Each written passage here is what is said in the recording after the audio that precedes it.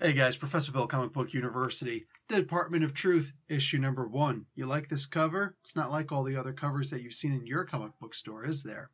Well, the largest comic book store in all of Canada happens to have approximately 500. Actually, they have far less than 500 now, but they still have a couple left. And if you're interested in getting this special comic book cover, well, you can just go to Gotham Central Comics and Collectibles right here in Mississauga, Ontario, Canada, or check all sorts of descriptions and where to find those things. Have a conversation with the people there, and you might just, get a copy sent to you.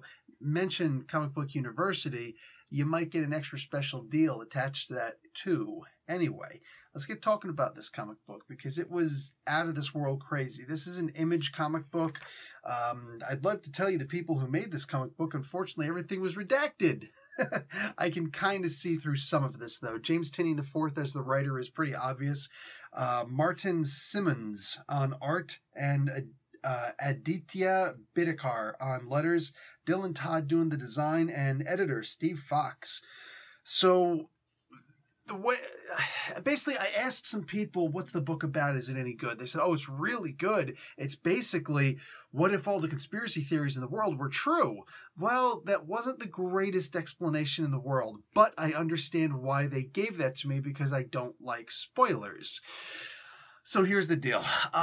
Without spoiling, it's not just what if all the conspiracy theories in the world were true, but what if they could be made true? And what if there was a way to make them true? How exactly would you do it? And would you want to?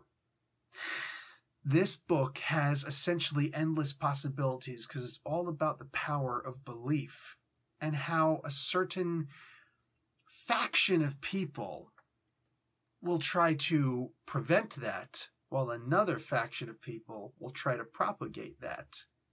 And all these people are caught in between, and people who would never believe in conspiracy theories suddenly falling down the rabbit hole because of just one single conspiracy theory.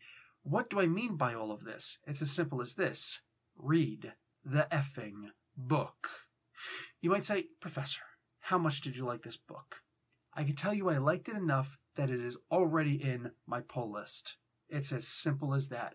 I read this book, I called up, I said, hey, because I got, connections in my comic book store. Anyway, I called them up and just like, bruh, I need you to put Department of Truth in my freaking pull list. Pronto. Like, as soon as the store opens again tomorrow, I need that. Okay, done. So, essentially, it's done.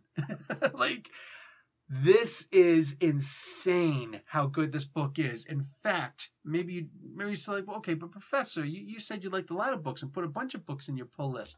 But tell me how you really feel. Okay.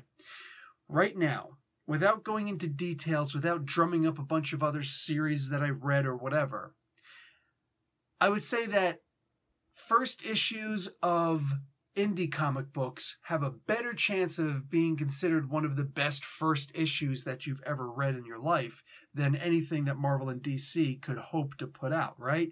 I mean, you'd have to pull something off really spectacular, really creative with characters who, for the most part, have existed for up to 80 years in some cases, right? So in this case, when you have so much competition for a best possible first issue, I believe that this might be, it's easily one of the best first issues that I've ever read in my life. 45 years old. Dude, I've read comic books a lot of you guys have never even heard of before. Unless you're my age and you're as freaking desirous as I am to get your hands on all these crazy books. You know what I'm saying? Like, yo...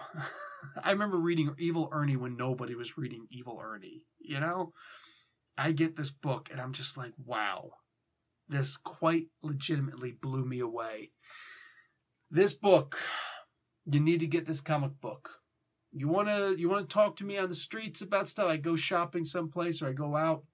You see me out on the streets, which happens once in a while. It's nice. Get to actually meet some of my, some of the people who, I want to say fans. No fans, alumni. Comic Book University alumni. We're all in the university together, right? And we're all learning from each other.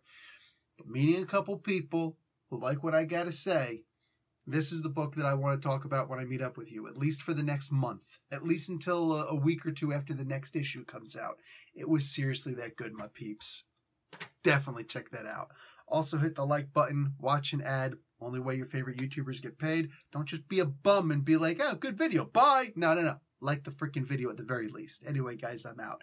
Talk to you later. Professor Bill, Comic Book University. Class dismissed.